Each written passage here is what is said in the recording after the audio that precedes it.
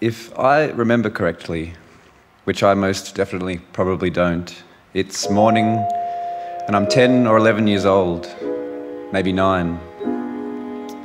It's the middle of that week that bridges Christmas and New Year. That hot, slow, quiet week. That week of darkened rooms with blinds and curtains shut all day. That week of cups of ice in lieu of water and cheap frozen tubes of cordial. That week of sprinkler jumping in the front garden and a plastic clamshell swimming pool out back.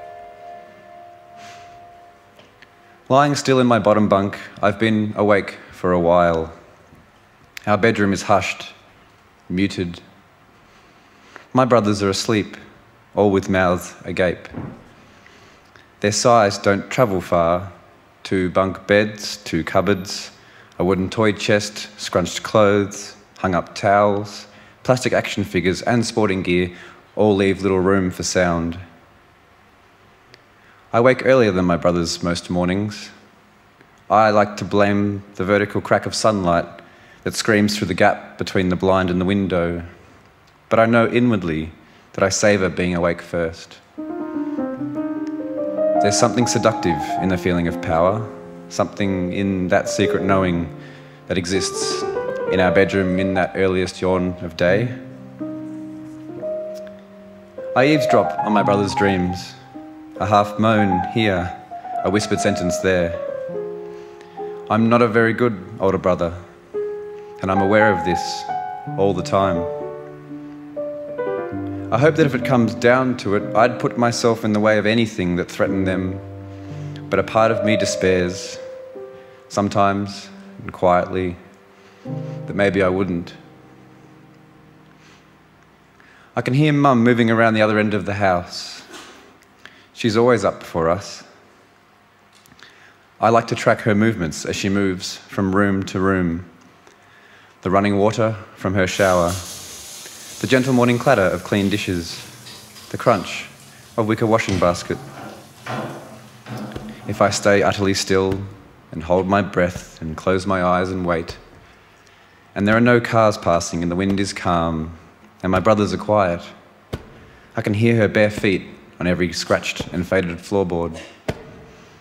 Even today, I'd recognise that trudging rhythm anywhere. It's the footsteps of home. There's crying, and like a water bomb dropped from a roof, the familiar tempo of the morning splits and bursts. A squeal, and then a squeak. Sounds new and different.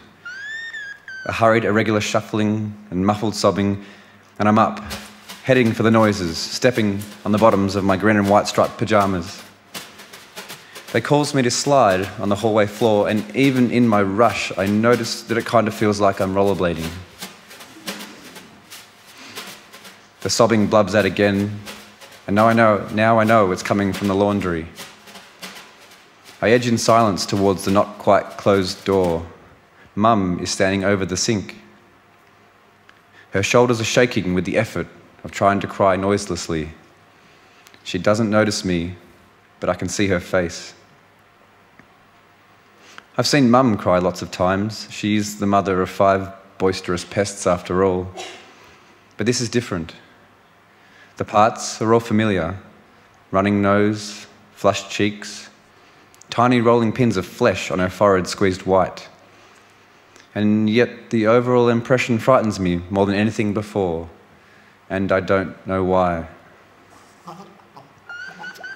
Mum's arms are thrust in the low-slung laundry sink, yellow and green washing gloves on her hands. In the rubber straitjacket of her grip, under a foot of water, is a guinea pig.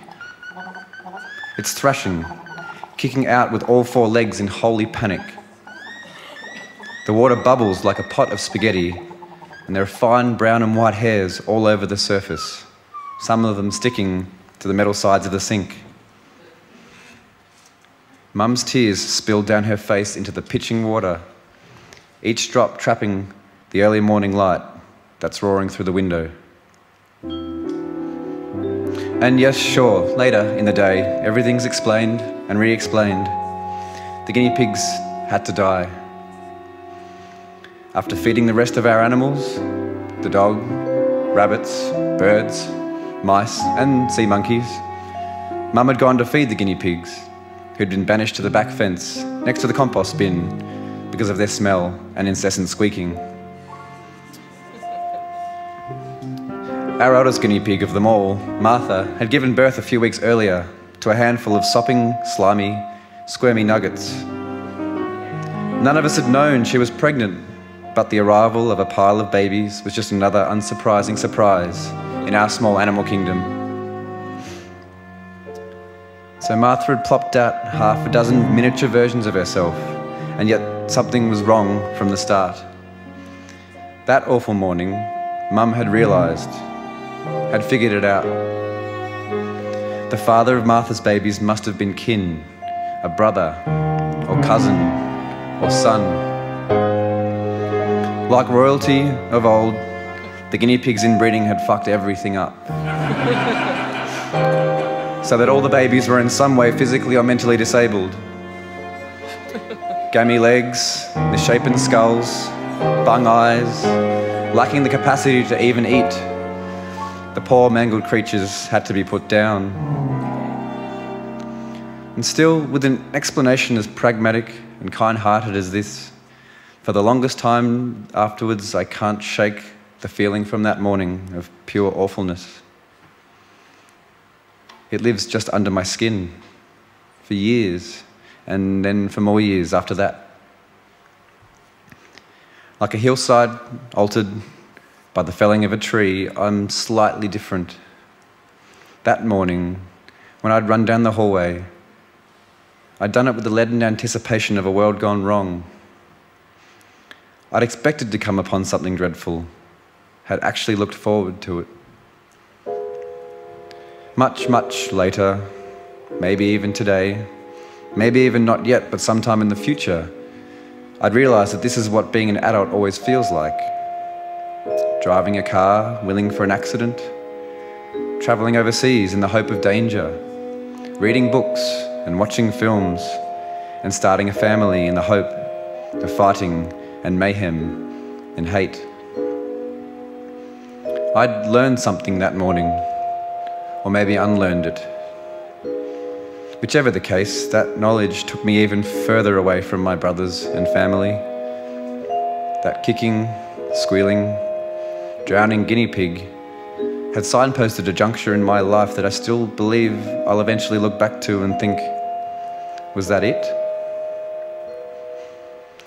And it wasn't even remarkable that day, that morning.